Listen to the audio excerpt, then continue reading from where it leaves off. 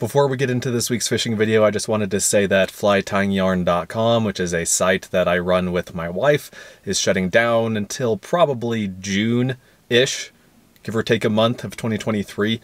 We just bought a house in Wyoming, and for the next few months we're going to be kind of between there and Utah, and so it's just not a convenient time to fill orders and register the new business, to pay sales tax and all that stuff. So if you want some yarn for this winter's fly tying adventures, then go over to flytyingyarn.com. It's going to be open still for about another week, and then after that you're going to have to wait several months to buy yarn. So go head over there if you're interested, but now let's get on to the fishing video. Good morning. It's a cool morning here in the mountains, and I'm at this reservoir that I've never been to before, let alone fished before. I might fish the reservoir later, but I'm really a creek guy. I prefer to fish creeks. And there's a creek flowing into this reservoir. You can see it coming in right over here.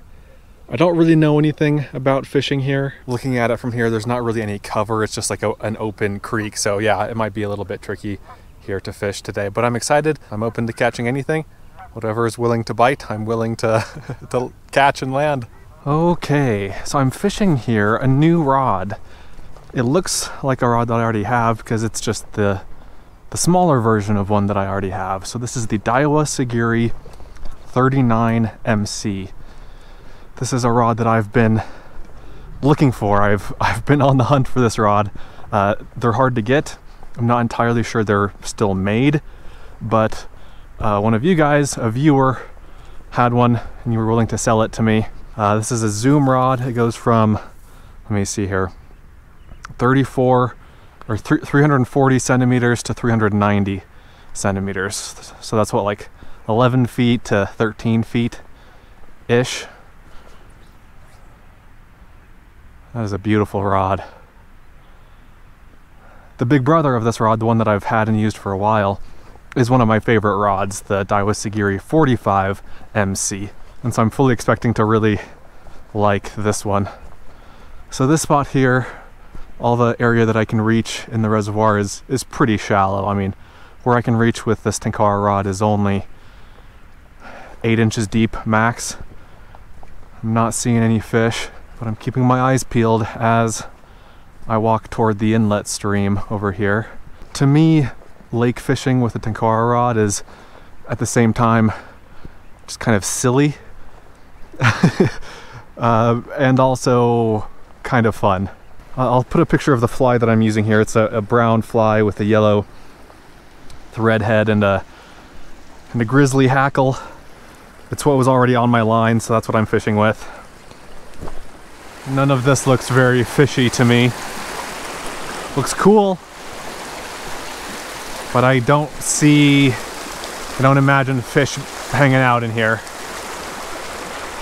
Yeah, this rod is so light, it almost casts itself. And that is a rock or something. I have an 11-foot line on here, and I'm fishing this rod currently in its shortest length, but I'll probably mix that up a little bit. Okay, this looks awesome. Like right now, I'm gonna make it a little bit longer. This looks fishy.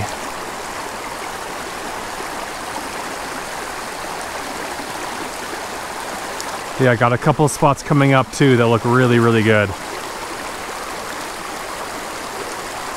Got one.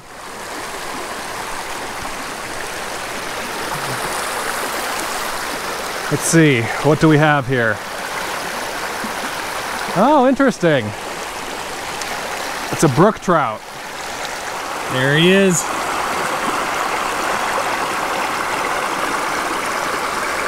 Have to dump him back into the pool he came from. See ya, buddy.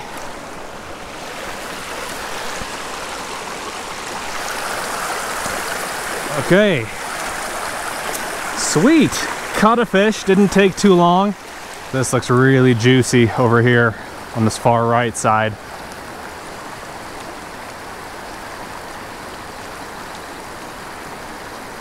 Got one. Oh, you guys see that? I knew there would be a fish over there. It just looks too good. because you've got this whole spot here, and that is a little bit deeper, a little bit slower, there's a little bit of cover, just ticks all the boxes. Of course, this coming up here looks even better, but for this immediate area, ooh, I think that was another fish.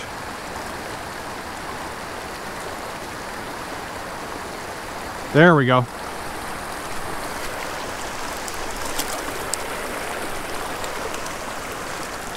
Got him. Now that is a cutthroat. Second species of the day. We're doing well. This is a Bonneville cutthroat trout. That's what's in this area.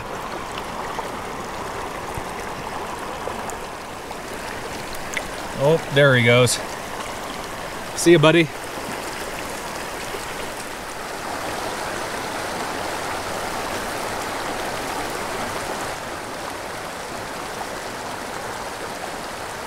Got one. Oh, darn it.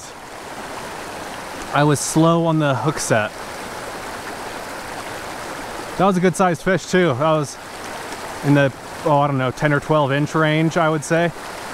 Got him again. I think it's the same fish. Oh, smaller than I thought.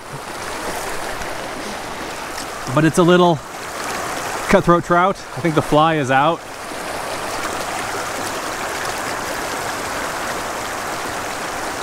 Beautiful fish.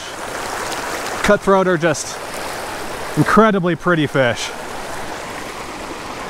Awesome. This rod is so nice. For a small stream with small-ish fish, it's just a beauty. Now the stream does get a little bit smaller, I think, just from looking at it on Google Maps. It's pretty wide and open down in here, but then it goes into the forest and it gets a little bit more covered with trees. So I do have a shorter rod with me that I might have to switch to in case the cover gets really bad, but we'll see. Okay, I just got my fly stuck in this tree above me here, so I tied on a new one. It's a ginger hackle peacock curl body red thread.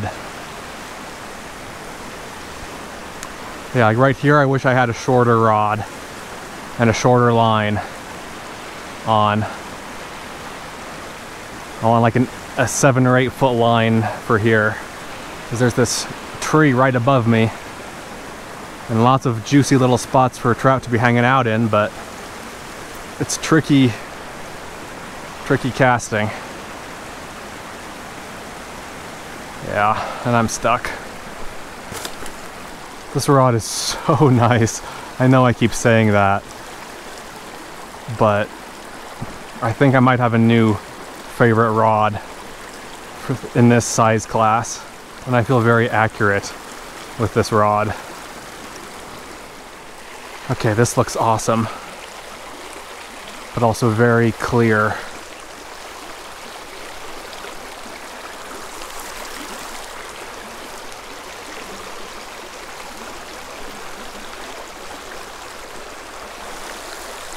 Let's try to knock it hung up behind me here. Got one. Oh, darn it. It came off.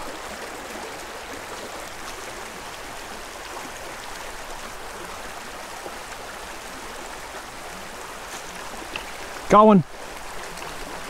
Under the log there, under the tree. It's a beautiful cutthroat, nicest fish yet.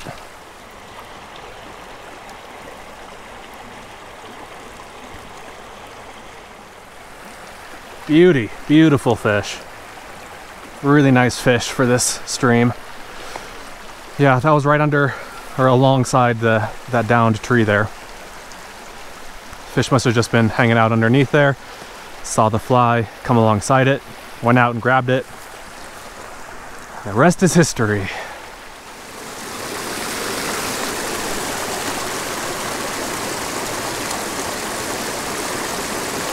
Got one.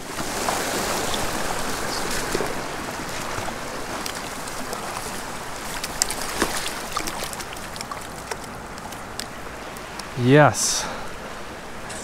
I tossed that fly basically right onto his head. I didn't see it there, but as soon as the fly hit the water, the fish took it. Fly is out.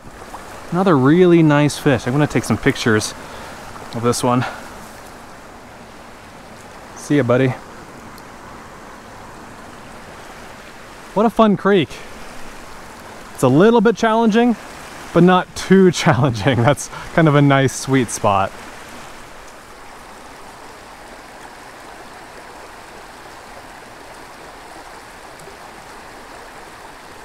Got one.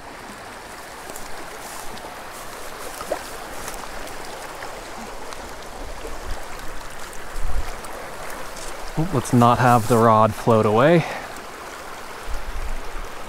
I just put the rod into its longer length to fish, to cast kind of above this plant and over into that far little quiet area at the bottom of those little riffles, and that worked.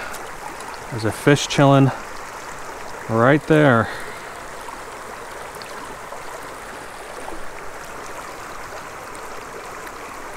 See you, buddy.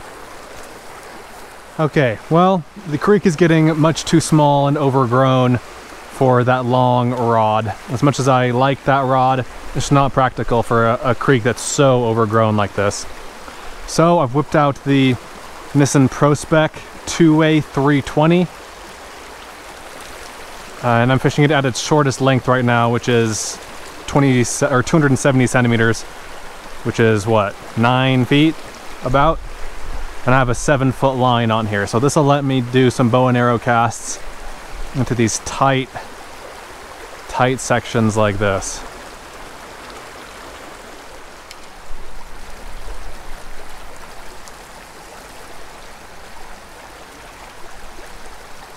Got one.